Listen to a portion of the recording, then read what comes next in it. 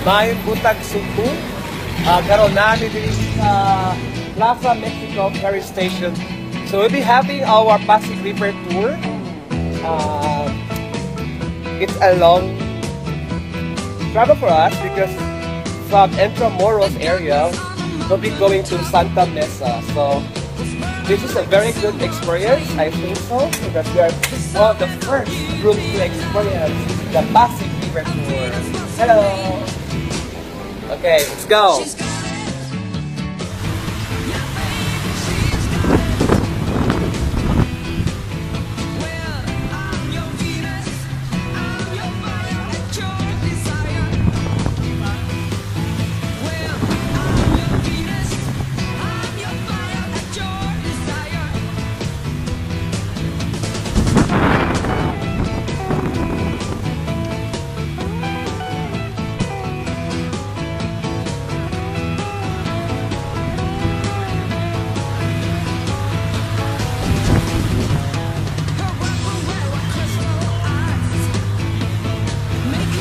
Commercial center for all the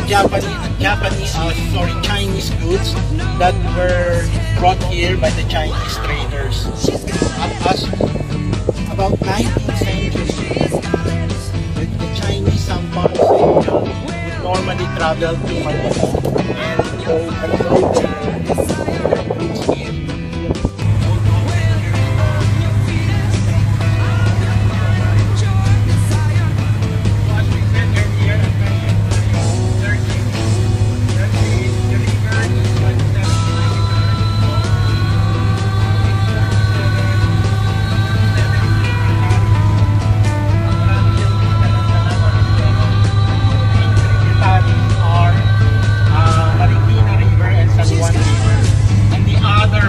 Tributaries and the small canals that you would see to your left and to your right as we go along. Pasig River, kasi marami pong mga estero.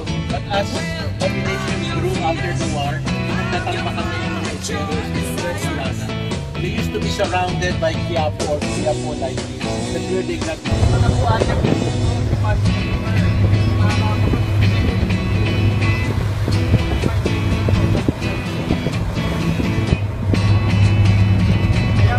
Fishing for alligators in Pasig River. Ang laki na buhaya. Ewan mo, Amerikano yan o Bastila? Can you recognize the uniform ng sundalo? Actually po itong mga picture na ito, makukuha nyo po sa Facebook. I-like nyo yung grupo MOOM, Memories of Old Manila. MOOM. Saka yung Nostalgia 90. This is Manila Boat Club. Sa Santa Ana po yan. Ano? May mga nagro-rowing dito at saka nagkakayaking. 1885. Malunga na po yan. Dragon boat dito rito. No? It's mostly private sector led. So I foresee in the next 15 to 20 years, malinis na po natin ang Pasig River. Itong area na to ng riverbank, high-end sa Manila.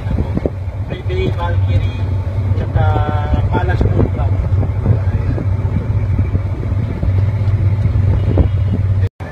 Pero dahil wala pa nangyari nyo na ng politics natin, pag hindi nila gusto, wala silang matinis din na. So we're approaching Guadalupe.